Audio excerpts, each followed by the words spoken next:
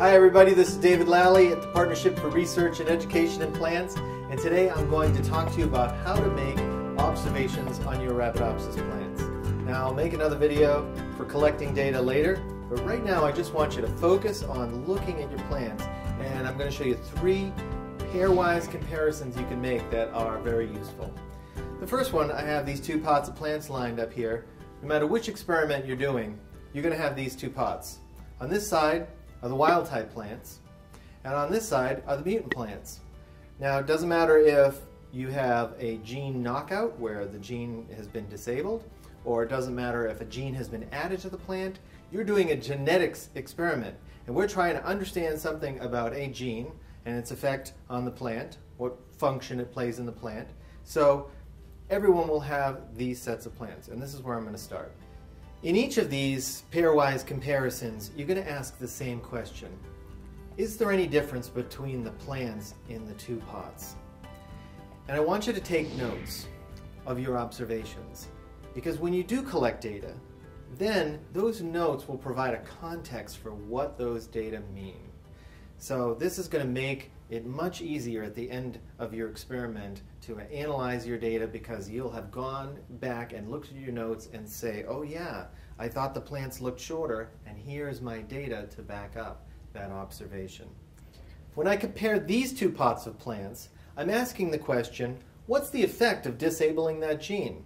That's my primary independent variable, is that genetic alteration. So I want to see what the effect of it is. Now, for those of you who are just growing 2 pots of plants, that's your only observation.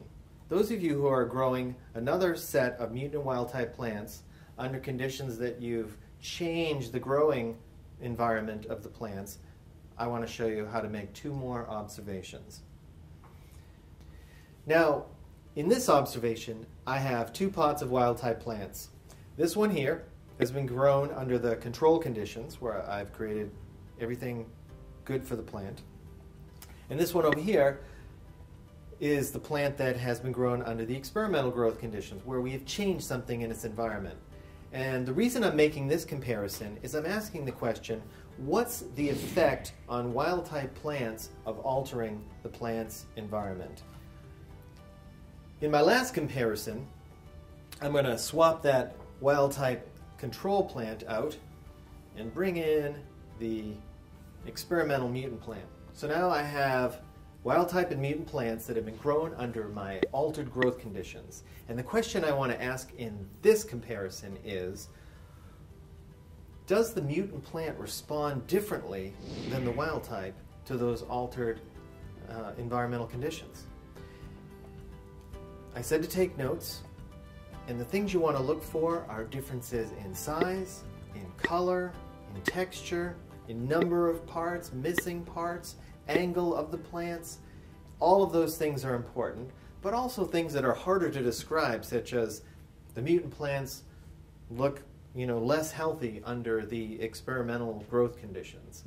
These observations, these comments that you write down later on will help you to draw conclusions in your experiment when you write up your report. So there you have it. 3 comparisons. In each case you're asking, what's the difference between the plants in the 2 pots that you're looking at? And you're looking at, first, your genetic variable by itself. Second, you're looking at the environmental variable by itself. And third, you're looking at the 2 independent variables together. So when you take those notes, later on, when you're looking at all that data, your observations will help you to draw better conclusions. So good luck.